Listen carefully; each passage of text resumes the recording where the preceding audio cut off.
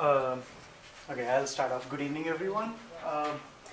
My name is Rahul Potharaju. I am from the Computer Science Department at Purdue.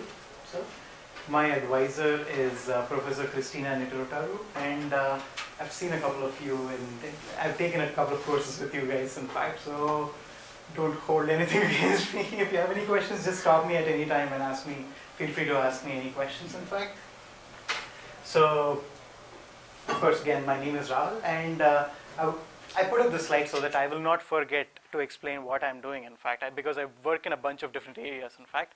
So, I have two core research areas. One is smartphone security itself, both from a client side and a server side perspective, looking at both mobile devices as well as security of Android markets themselves, like, for smartphone markets themselves. The other one is data center reliability, which I do in collaboration with Microsoft Research Redmond. There I study more about the statistical properties of failures regarding, like devices, network devices. How often do they fail? Do they have any patterns, etc. in fact. And I have some few, like I started off with internet measurements as my core research area. I have a master's from Northwestern University before coming to Purdue to join my PhD program. And I also work in natural language processing whenever time permits, in fact. One of my hobbies is basically combining different areas together. So I do cross-domain research a lot. So today, I will hopefully try to convince you that plagiarism, which is something that is extremely scary in the university setting, is also scary both in the in an industrial setting. In fact, for instance, smartphone app markets.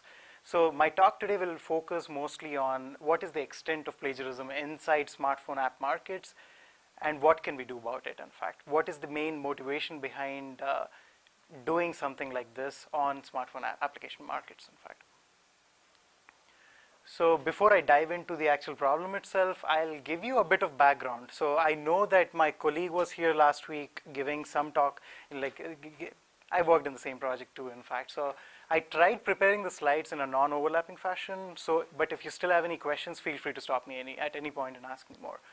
So there are currently three market leaders in smartphone area, in fact. So you have Apple, you have Google, and you have Microsoft, in fact.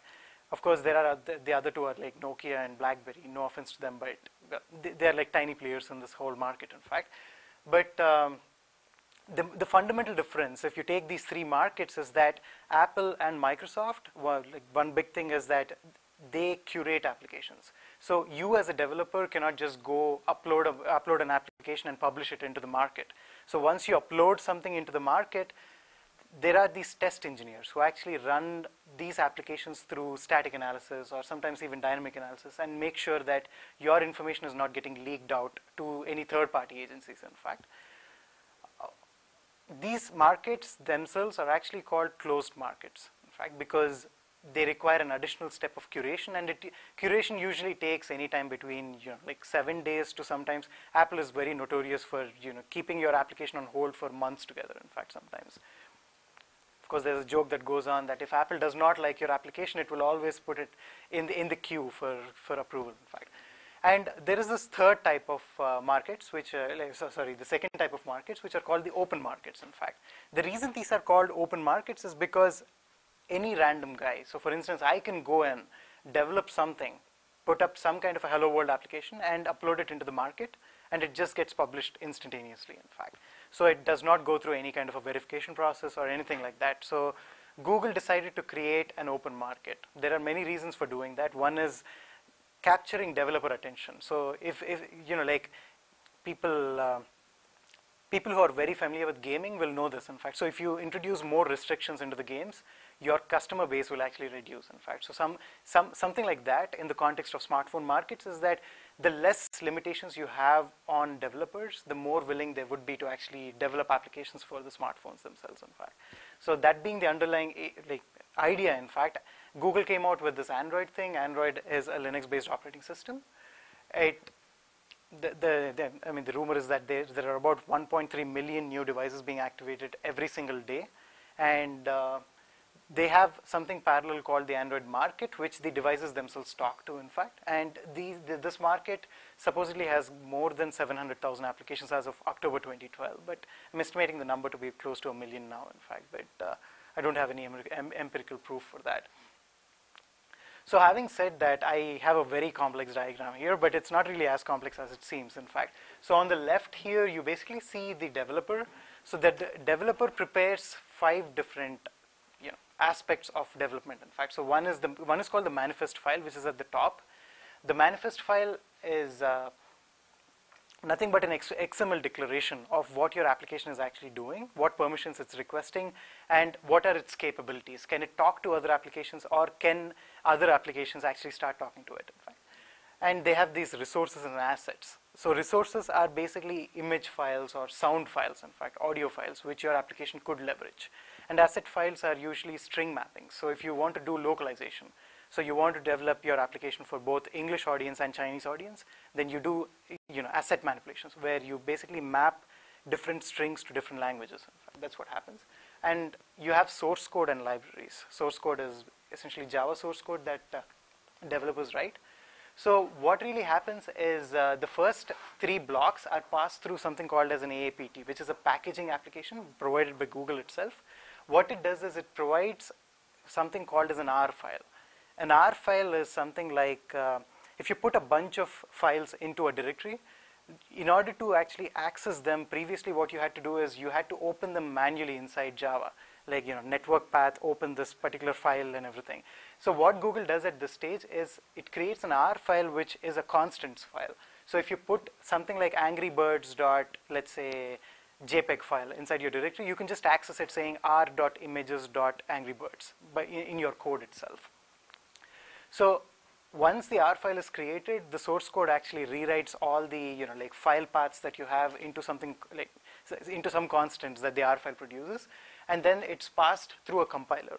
The compiler will actually produce like class files. In fact, the class files are then sent through a utility called DX, short for Dexer. What it does is it creates something called as Dalvik bytecode. So if you're familiar with Java programming, you must have heard of Java bytecode too, in fact. So think of Dalvik bytecode. I'll dig deeper into this one. So Dalvik bytecode is it's very similar to Java bytecode, but it's not Java, in fact. So that's the way to understand it, in fact. And what happens later is the bytecode and the package resource file are taken together, concatenated, and then passed through something called as an APK builder. What it does is it combines everything into one single archive, which is ready to be executed on the Dalvik virtual machine, in fact, which reads this kind of code. So, however, the output of this stage is basically an unsigned APK.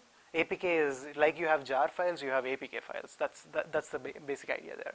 So the developer at this stage, what he does is he uses his private key, a cryptographic private key. What he does is he passes that and the unsigned APK through a utility called jar signer and signs it off and generates what is called as a signed APK. So note that only this can be installed on any device. You cannot install an unsigned APK on a mobile device. So that is the core idea you should remember for the rest of the talk, in fact. And once he's finished with the signing process, he can just upload it into the market and it gets in.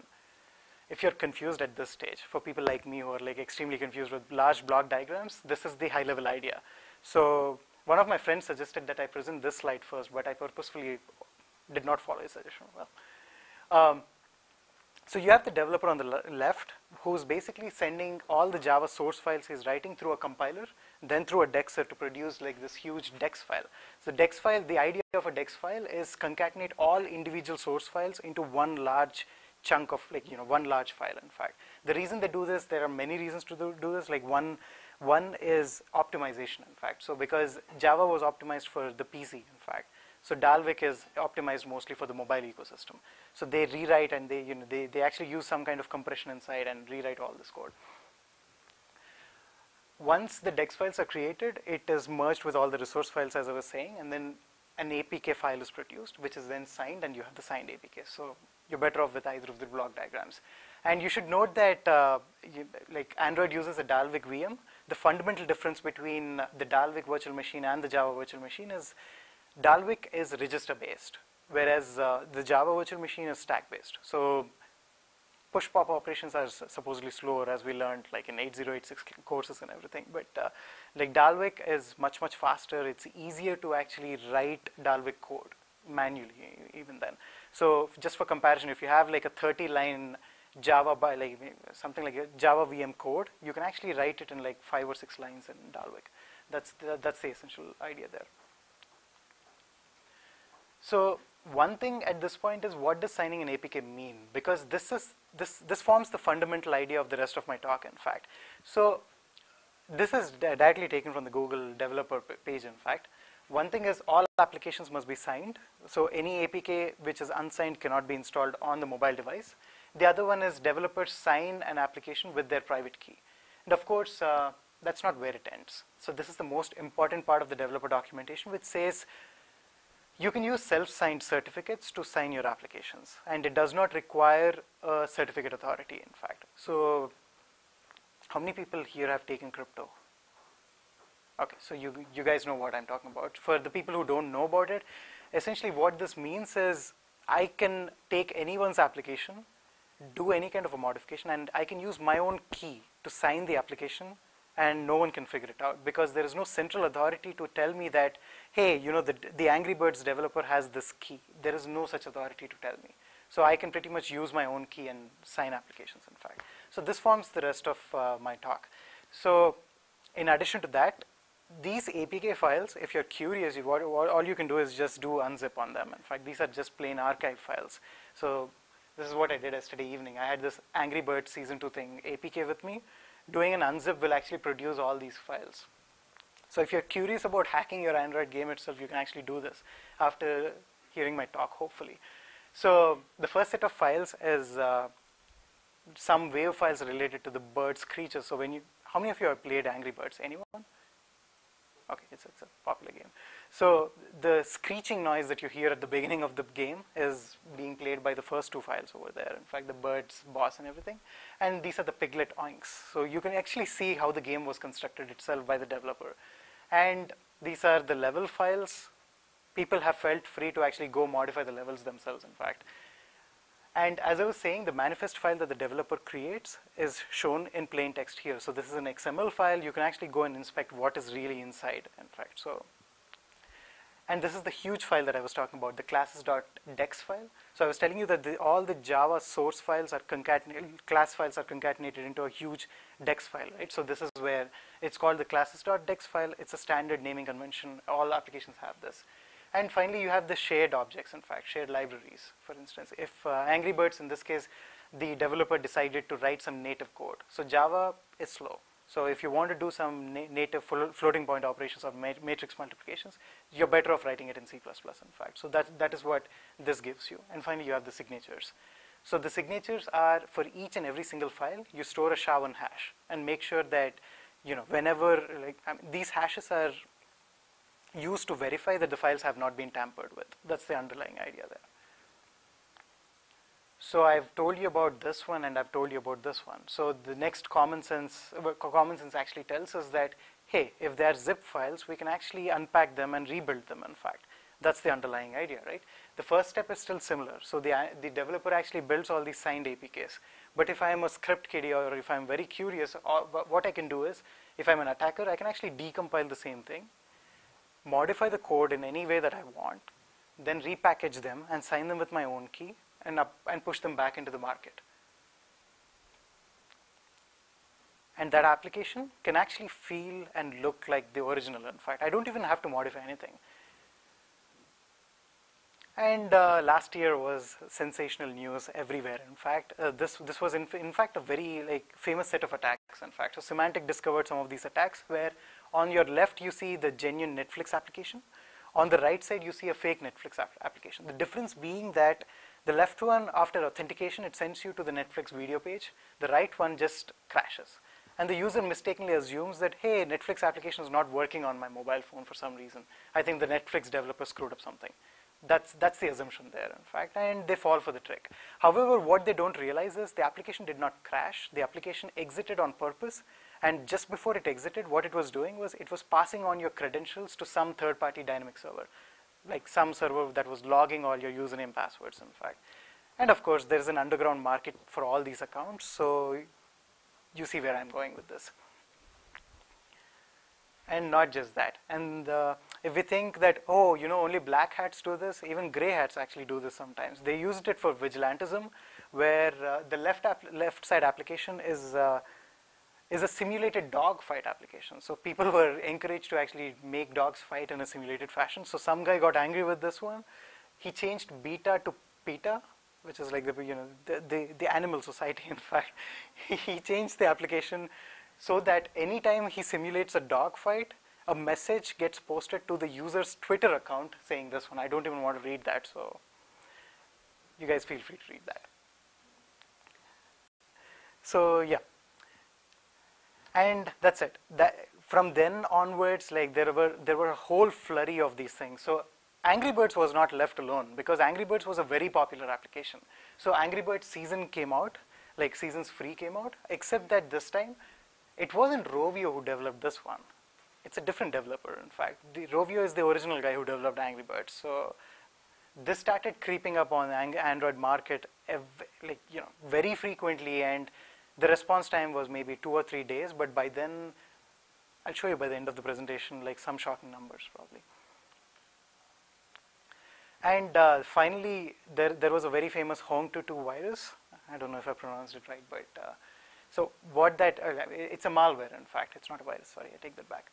So what it does is basically, it took all these legitimate titles. For instance, YX Player is a video player, in fact. So it took all of them, created counter malwares, in fact, counterparts, malware counterparts.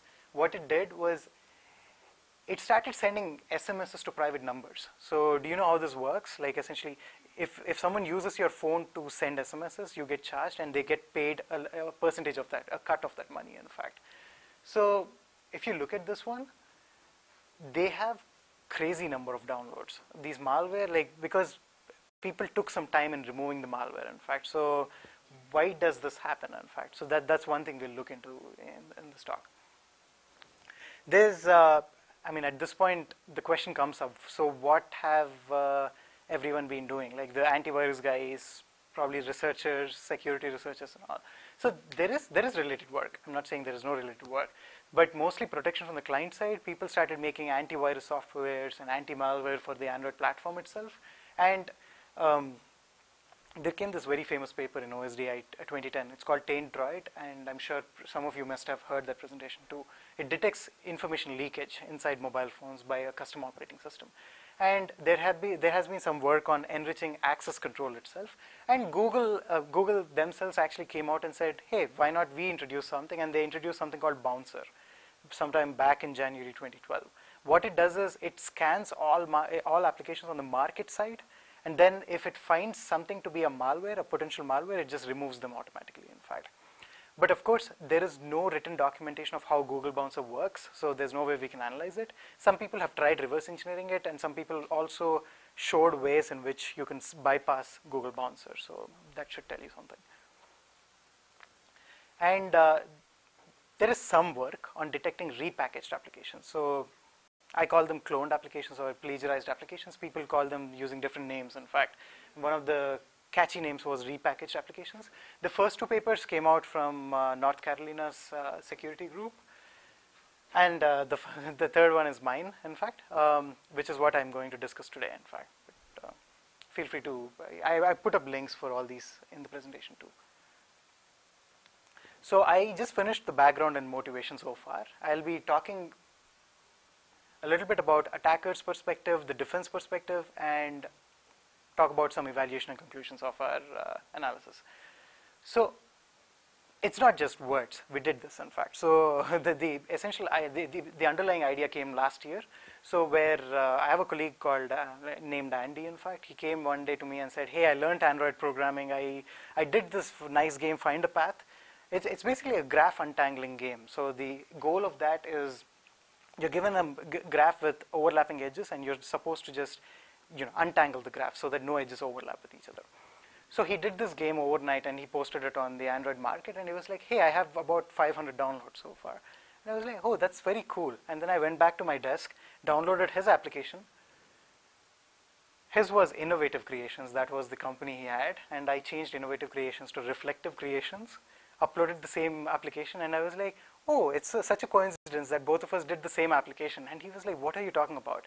And he went to the search engine and tried searching on it, and this is what he found: find a path and find the path with the same icon. And he was like, how did this happen? So of course, the attacker can actually use something very similar, where he uploads the fake application or the plagiarized application, and the user falls for the trick, in fact. So whenever he searches for something that sounds like the original name, he's actually given both of these things. So you should know that Google does not use PageRank. It's hard to use PageRank on Android markets because there are no links anywhere. So, and the whole process took me less than 1 hour and costed me about $25 because I need to get a developer account in the first place. So this brings us to the question, why do attackers even do this, in fact? One of the primary reasons is that you should note that Android market is a centralized market.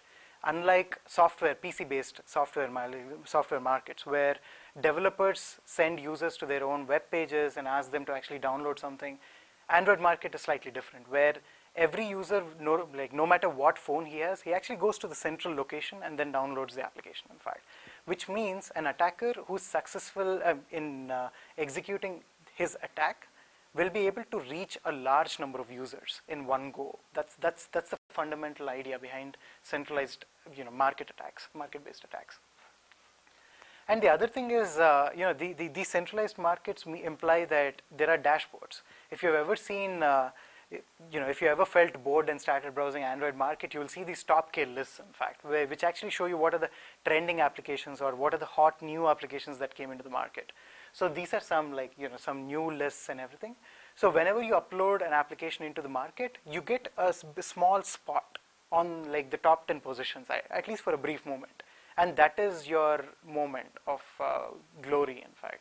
Because if a lot of people are looking at that list at that time, you'll end up reaching a large number of customers, in fact.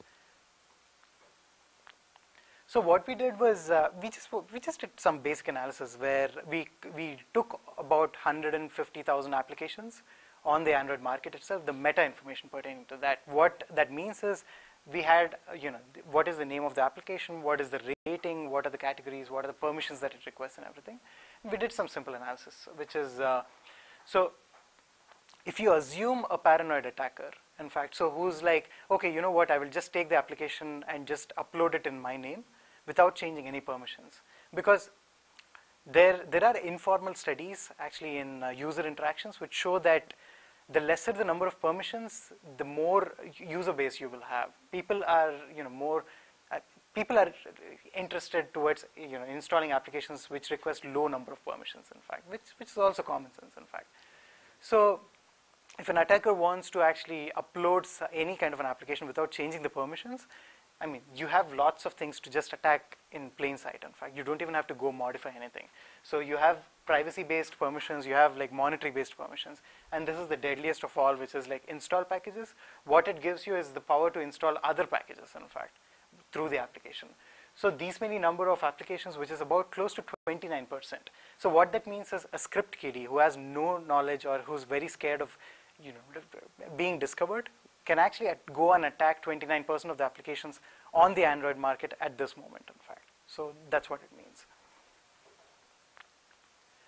And later analysis, what we figured out was if I were an attacker, it would make sense for me to actually target mostly popular categories, even though I risk a higher detection rate there. Because applications from popular categories means that more people are monitoring them. But at the same time, you should remember that if a large number of people look at that application, they will end up downloading it, in fact, which means you'll reach a higher customer base. And we found the most vulnerable category of all is basically arcade and actions, because the rate at which an application gets downloaded the moment it gets onto the market is very high, the highest, in fact, in arcade and action. And one other thing is you could actually release on a weekend. This is common sense, but we found some empirical proof saying that if you release on a weekend, you will end up reaching a larger number of users, and your attack would be more successful. And one other thing I found in the parallel study was you could also release it on a Monday morning. I have no idea why you can do that, but it is more likely that people are just getting out of the break mood, they go to the work, and then they start browsing on their phone or something. Maybe that's the reason. So having said that, I'll present some, like this is, of course, this is not an exhaustive list of defenses against such an attack, in fact. This is one such defense. What do we want to do? So, okay, all this drama is happening, in fact. So there is so much going on, in fact. What do we want to do? So if you still remember this picture, so what we want to do at this point is when an attacker actually tries to upload an application to the market, we want to give back a message to him saying that, sorry, we found a duplicate to your application and you cannot upload this. You may have to contact the original developer, or you may have to go for a manual curation. Because think about it, if you have to manually curate every single application, you will need a lot of test engineers, in fact, which Google is very hesitant to put on. That is where automatic solutions like this actually come in handy, in fact. The high-level overview of any such idea, what are we trying to do? This is a variant of anomaly detection, in fact. So, if we have a bunch of applications and we're trying to look at suspect applications, how do we say that, okay, like if there is some kind of, anomalous behavior that the application actually has, how do we basically say that? And the higher-level idea of any such mechanism, not just this one, is you take all original applications or original data, then you fingerprint them, in fact. You fingerprint them and basically store the feature vectors somewhere inside maybe a database or some kind of a data structure. And whenever you get a suspect application or a suspect data point to examine, what you do is you pass it through the same procedure, build a fingerprint, then you compare it in some way. The comparison itself is dependent on the algorithm that is being used, in fact. And usually the comparison is threshold based, essentially if the distance, as they call it. So these are all high dimensional spaces. The feature vectors themselves project the application or the data point into a high dimensional space. So if 2 points fall onto the same, same high dimensional data point, it means that both are very similar, in fact, or we could even say they're same. And that kind of a distance calculation is what most of anomaly detection is. So if the distance is less than some delta, or some kind of a threshold, that's what we're interested in. So now that begs the question, how do we extract a feature vector to begin with? So in the next couple of slides, I will also show you how to reverse engineer if you don't already know, in fact, which is something cool. You could go and try it back home, but don't name me anywhere. So you take an Android binary, and what you have to do is basically, the essential idea is there are two stages. One is reverse engineer to actually get some kind of a code, some readable code, in fact. And the second step is to fingerprint that code.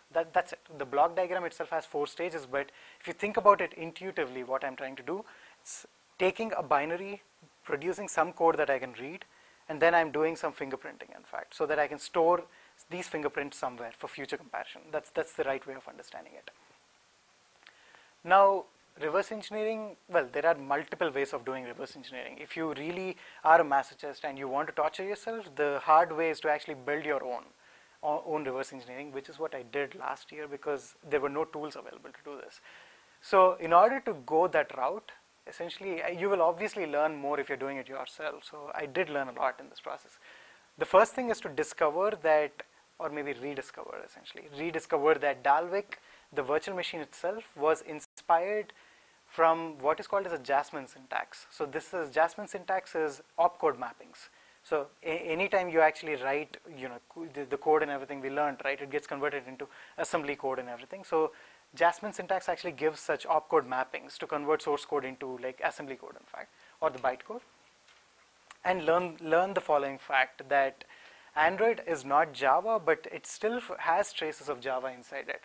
And it follows a bytecode format. And anything that follows a bytecode format, it means that opcode mapping should exist. I mean, if the machine has to understand, there should be some kind of mappings available. And if the mappings are available, we can get access to them too, in fact. And you should just accept that as of today, to the best of my knowledge, there is no way you can get back the original source code from the bytecode itself, because the compilation process is a bit lossy due to compression and everything. And then the final step is you code a decompiler, in fact, by leveraging these opcode mappings. The one that I did was about 1,500 lines of Python code. That's small enough. Of course, the easy way for you, if you want to try it out now, is you have a bunch of utilities here that I posted. Ddexer is a tool given out by Google itself. It will not give you any source code that you can read, but it will give you assembly code that you can actually go and dive in and read, in fact. The other very popular one is called dex to jar. What it does is something very cool. It produces source code that looks somewhat similar to Java source code, but you cannot compile it back. So you can just read it for inspection. How does the program work? So you cannot modify something and really compile it back. The third one, which is very famous in the hacker community, is called the APK tool. What it lets you do is decompile. You can even modify anything inside it, and then it will let you repackage the application. It will let you recompile the application. That's what I mean by that. So far what we've looked at is basically that reverse engineering thing that I've been talking about, right? Reverse engineering is just half the story, in fact. It gives us some code that we can start reading. But there is still the next step of fingerprinting. Fingerprinting is the process where a common set of people, let's say, we agree on certain features that we can use to compare different data points, in fact. So in this case, if I give you, so this is how the reverse engineered code actually looks like, in fact. So this is the Jasmine syntax, to be very specific. What we're trying to do is, we're trying to look at, unique fingerprints inside the code that will let us compare different programs. So what we're trying to do here is, let's say, I could randomly pick certain things. There is a whole area about feature selection, in fact. How do you properly select features in machine learning? But I wouldn't go into detail in that aspect. But what I could do is, hey, I will take the method name or maybe the function name that is being called as different features. So if two applications are actually calling the same function, or maybe have the same function name, I could mark them as being similar. That's the simplest way of putting it, in fact, as to what I'm doing here. So the idea there is, the columns will represent different features that I'm actually using, and the output of such a feature mapping, essentially, like you take the program, you build a feature vector, is just, it could be binary, or it could be like, it could be a decimal number too, in fact. So there we go. There we have like the high level idea there. The idea is to first reverse engineer to get some kind of an intermediate format. Of course, this is a completely optional step. You could just directly operate on the bytecode, provided you know what you're doing there. But because we are humans, we like reading English, like some language that we know. I think it's better to just get to an intermediate format. The second one is build abstract syntax trees. So I'll get to what these are in a minute. How many of you know what ASTs are? One. Okay, I'll get to that. Okay. The third one is actually fingerprint these ASTs. So the core of the idea lies in the second step. How do we build abstract syntax trees that can represent the given code, in fact? So I was telling you, right, this is how the reverse engineered code looks like, in fact.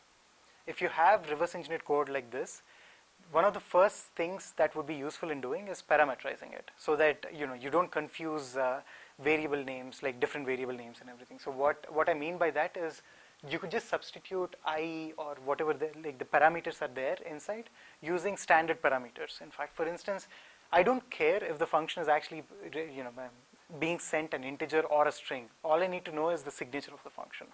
Maybe I could do better using integer or string, but I decided to go just with the argument, in fact. So this is purely based on the anomaly detection engine itself. You could decide to make it as strong as you want, or you could trade off certain features, in fact. So what you do is, you take the integer, you map it onto something called as an argument, and you do the same thing like everywhere, in fact. So here v2 is basically a local variable that is being used, and this is a parameter that keeps changing. So what the output of the first step is, take the code and then parameterize it, and so that you will get something like an abstract representation. The advantage of abstract representation is that you will be able to compare, even if the attacker modifies a small thing over there, our mapping is kind of immune to that. That's the general idea there, in fact. And once you have that, how you build this? So abstract syntax trees are essentially like, if you've taken the compiler class, what they do is basically, they are a representation for the compiler, in fact, on what is the order of compilation or something of that order. Here, this is the idea, the high level idea itself is an abstract syntax tree, but this is actually very simple on how to construct this one. So what this tree is actually saying is that this is a method which actually takes in one argument. From here, this is one argument, and it calls or invokes two different types of functions. One is a direct function, one is a virtual function. And there are other kinds of functions too, like static functions. So if it calls a static function, there will be a third node here saying that this is a static function. And each of these direct, we record the signatures of those things too, in fact. Local and param, in fact. And that's pretty much it. So that's the trick here. You basically build this abstract syntax tree, and you will move on to one final stage where we ask the question, how do you, okay, now this is a tree. Now how do we compare two trees, essentially? So if you've taken graph theory, like essentially one known problem there is graph isomorphism. It's hard to do that, computationally expensive. So what we instead do is we start searching for alternate ways of actually doing this, in fact, right? So the question here is, how do you map this abstract syntax tree into a feature vector that you can actually store somewhere inside a database? So that process is actually called structural fingerprint extraction. This is a technique that is sort of becoming famous in software engineering in an area called clone detection. If you haven't already observed, what I'm trying to do here is somewhat very similar to clone detection, where I want to try and figure out if two pieces of or two fragments of code are actually very similar in nature, in fact, right? So the paper actually, like my paper actually discusses this in great detail, but the high level idea here is, given a tree like this, I want to capture every single feature inside the tree. So by feature, what I mean is all horizontal features and all local, like all vertical features, in fact. Now how do we basically capture that? Permutations and combinations. You basically take method and then you basically start enumerating every single combination out there. And because I know what all kinds of nodes are actually possible in the tree, this is bounded. The length of the feature vector itself is bounded, and I made sure that the length is maybe 20 or 22, in fact. So the idea here is, okay, so method, how many nodes did it actually see which have method? It's 1. And so on, like method virtual is just 1. So that is what it is actually recording in the last column of this table, in fact. And finally, building the feature vector itself is these numbers. That's pretty much it. So that's the magic trick there. So you take the abstract syntax tree and then you map it into a feature vector. Now once you have the feature vectors, you can start doing wonderful things. So the implementation itself, this wasn't as complicated as the reverse engineering thing itself, because that required opcode mappings and all. But this one, given a program like this, to convert to this one, it was about 400 lines of Python code, which is kind of good, maintainable size, I guess. So now that we have all these feature vectors, I will now present two different kinds of algorithms, in fact. What they do is, they'll actually tell you if two given applications are very similar. That's all they will do, and there are multiple ways of doing it. So the first is called the distance based. The underlying idea there being that is the distance, so we are asking that fundamental question over there, that is the distance of a suspect program sufficiently far away from its neighbors, in fact. So if you consider that this is a high dimensional space, let's say we projected that into a 2D space, in fact, and we look at all these Android applications, or these data points could be anything, in fact. In my case, these are like Android applications, in fact. So given a suspect application, all we're trying to do is it placed sufficiently far away from the data points. The second one is called coverage-based algorithms, where I'm trying to ask the question, what amount of the benign program is being covered by the suspect program? So the underlying idea there is that, let's say I am the benign Angry Birds program and I have 100 functions. If you're the malicious guy, you don't have to remove any functions, you just need to add some malicious functions to it, right? So if you take the intersection of these functions and you find that there is a very high coverage there, it means that there's something fishy over there.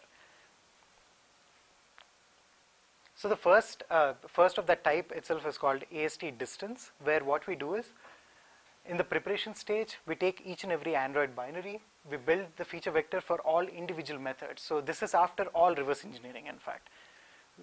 Once we get all the reverse engineered byte code and everything, we start building feature vectors for each and every individual method, in fact. And what we do is, we just sum up. I mean, we have different techniques in the paper, but I'm presenting something that is simpler to explain. So you take all the multidimensional vectors, you sum them up. The resulting vector is the fingerprint for that program. In fact, that's how we look at it. And yeah, so the output is basically a feature vector for the entire program. The second step is checking.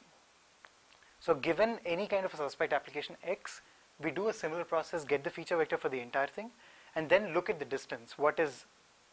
How far is the suspect program from its nearest neighbors, in fact. And if it's less than a threshold T, like I was actually saying at the beginning of my talk, it's essentially there's something fishy about it. That's the way you do it. And AST coverage, like I was saying, so let's say you have a benign application with 3 nice methods like that it is using to run the application. A suspect application could add additional methods or change, like modify some of the existing methods too. That is definitely a possibility. So in the paper we explain why the fingerprinting technique is actually robust to minor modifications. Of course, if you end up using like level 3 obfuscations and all, this won't work. But again, I'll come to the limitations in the end.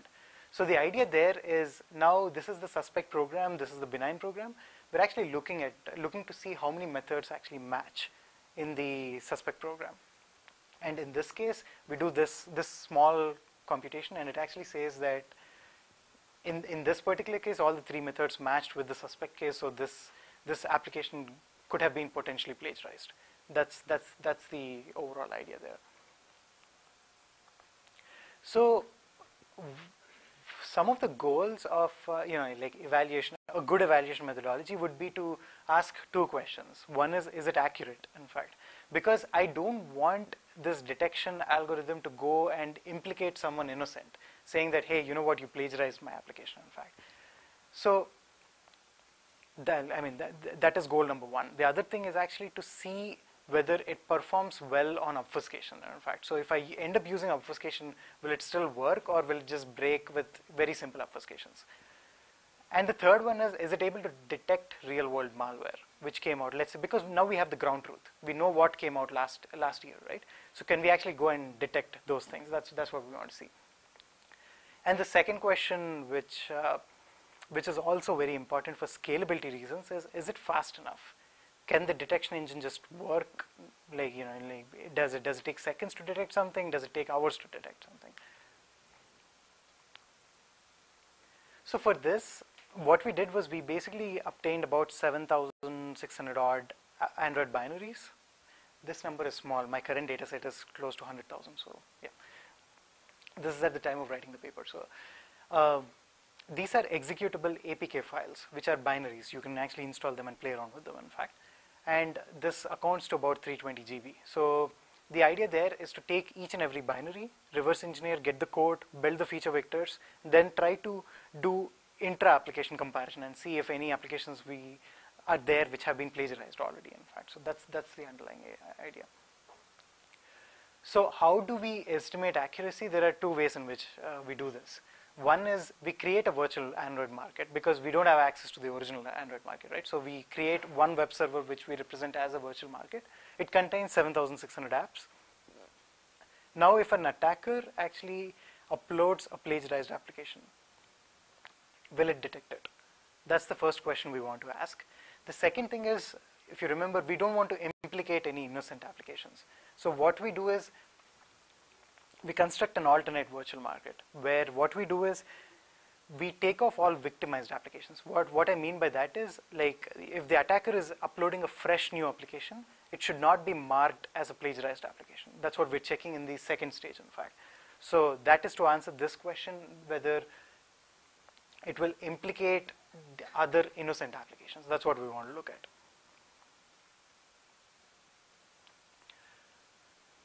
So what we did here is, this list we found out automatically using nearest neighbors, in fact. So what we did was we did an intra-market comparison. So we have all these applications and all of these. So we do this n-squared comparisons and actually try to get the closest neighbors to each application. So this application had a crazy low distance when compared to the Flash player thing there. And what we did was we manually went and inspected everything. The entire code is the same thing, except the developer name was changed, and a little bit of some I guess communicating with a third-party server, like that kind of a code, like maybe 6 or 7 lines was added essentially to it. And it was the same in every case. What we found out was, I mean, these are instances of malware that were popular last year, in fact. So in almost all cases, we had like 100% detection accuracy. There's nothing fancy going on. If you look at the algorithms, it's common sense. The attacker, what he's doing is he's trying to replicate developer names and everything, and all we're trying to do there is figure out a really extremely fast way of comparing applications together. In fact, that's the way to look at it. Of course, here there was something funny happening. So like in this particular case, we did, like the distance of the plagiarized application was a little bit far off from the original, not by a lot, but a little bit. So what this guy was doing was he went and tampered around with the existing code for some reason, which we could not figure out why. Maybe he changed the wallpaper or something inside it. I really don't know what happened there. And the second question we wanted to ask was, will it actually implicate any benign applications, right? So what we did for that is we removed all these legitimate titles from our market, and then we tried inserting these titles inside. So ideally speaking, it should say that there are no other applications that are similar or close to this particular application that you're putting in, right? So these are the numbers for the minimum distance, in fact. So closer to 1 means it's very similar. Closer to 0 means that I could not find any application that is very close to whatever you're inserting, in fact. That's the essential idea. And here's where the fun begins, in fact. So it wasn't just pure numbers. So we found something like this, where the one that you saw on the one that you see on left is real Angry Birds. The one that you see on right is fake Angry Birds, in fact. And it looks very, very similar and behaves like the original Angry Birds too, in fact. And if you look at the numbers, I purposefully removed the developer name. I don't want to get into any lawsuits here, but Rovio Games, rating was 4.7, 43K people rated it. It's greater than 250,000 at that time. Look at this guy. The rating is 3.32, greater than 250,000.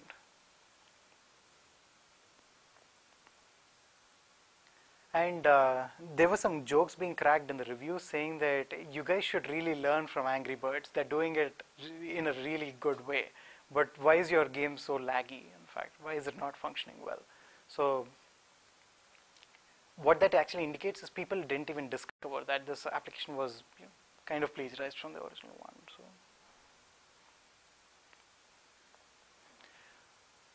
So some of the things that are interesting to systems people, in fact, there's we did not use any fancy processor here. We used an 8 gig machine with a quad core. And this is the trick, by the way. So for nearest neighbor queries, like these feature vectors, ideally what you would do is you would actually do an n-squared comparison. So given a feature vector and you have a list of feature vectors to compare, what you would do is you would actually compare it like in normal Euclidean distance or something like that, right?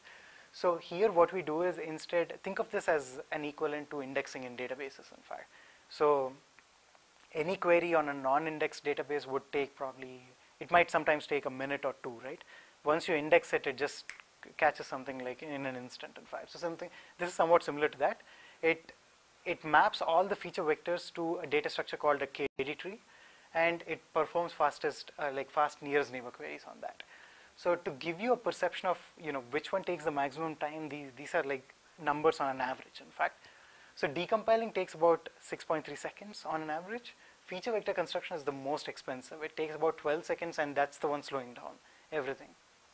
We're looking to parallelize that, but we haven't gotten down there yet. And fetching the k nearest neighbors, k is like variable, in fact. I can say, get me the 5 closest applications to whatever I'm looking at, in fact. And I could be very well off. And then the final output, preparing the UI or saying that, hey, you know what, this is the one that's like 0.1 seconds for. So that's, in total, it's less than 20 seconds, and that's the kind of selling point for the idea.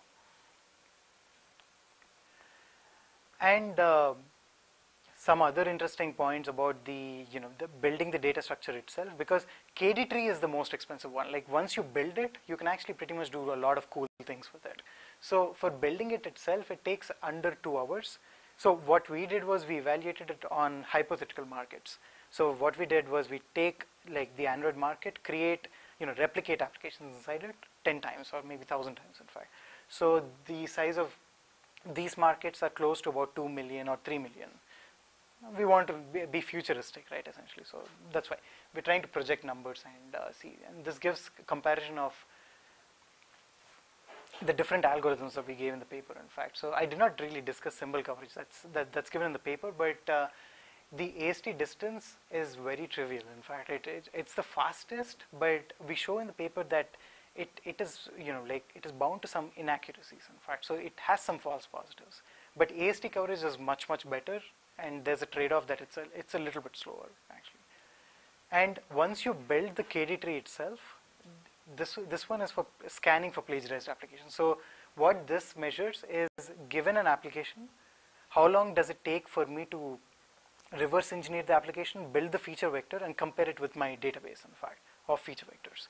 That's what it is showing. And in most of the cases, symbol coverage is again gone, but AST coverage actually takes the second maximum amount of time, because it has to go through each and every feature vector. Whereas in AST distance, it's basically comparing 2 feature vectors.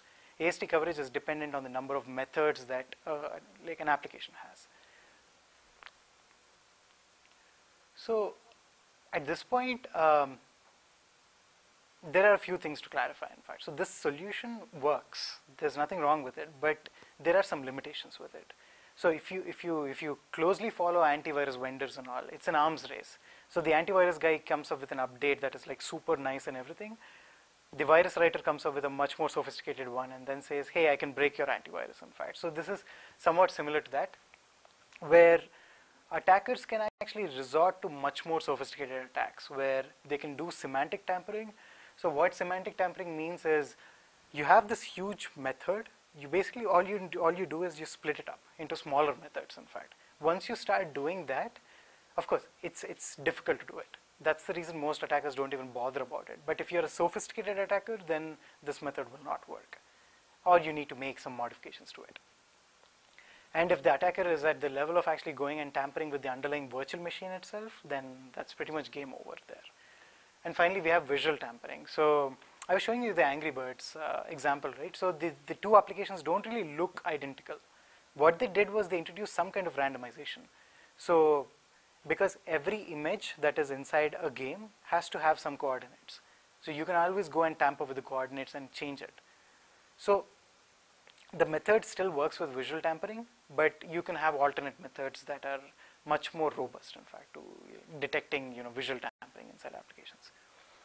And from a defender's perspective, there are other ways in which you can solve it. One obvious way is to introduce some kind of curation. So what we tried proposing is, put the system there. If it actually says that there is an identical application somewhere, then go and do the manual curation. You don't have to hire people to do the manual curation, in fact. The second one is, look at all the obfuscation attempts that are being made and build better static analysis tools, in fact, because Google is currently looking at dynamic analysis, and there are tons of problems with dynamic analysis. For instance, take a banking application. You need a username and a password to get in. Do you guys know what dynamic analysis is? So one line overview is, you take an application, execute it inside a controlled environment, then start monitoring it, in fact. If it's leaking out some information, you will have some method to actually capture that. And then you can say that, hey, okay, there's something wrong with this guy. The problem with such approach is that it requires user input. So dynamic analysis, automating dynamic analysis is a very hot, active area of research, in fact. So it's not yet there in production. And having said that, what I've shown you is what is the attacker perspective of actually executing such attacks. And this is not an attack that will go away. It's an arms race. People will keep doing this. Google will try to take off these applications everywhere and all. And we did propose some defenses to such attacks, which are not foolproof, but they are fair enough to actually stop intermediate level hackers, in fact. And finally, this is not a panacea, but a first line of defense. More sophisticated work is coming up now, in fact, on addressing obfuscation attempts too, in applications, in fact. And I put in a couple of references if you're interested in actually looking at reverse engineering in more detail, in fact, or if you have any questions, just feel free to email me. And I would end it there. If you have any questions, I'd be glad to take them.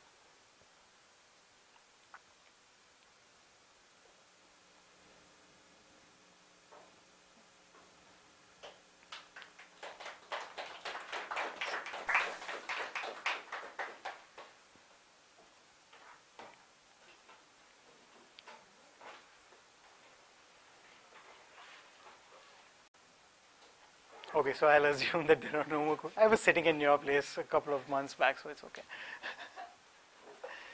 Alrighty, guys. Thank you very much for your time.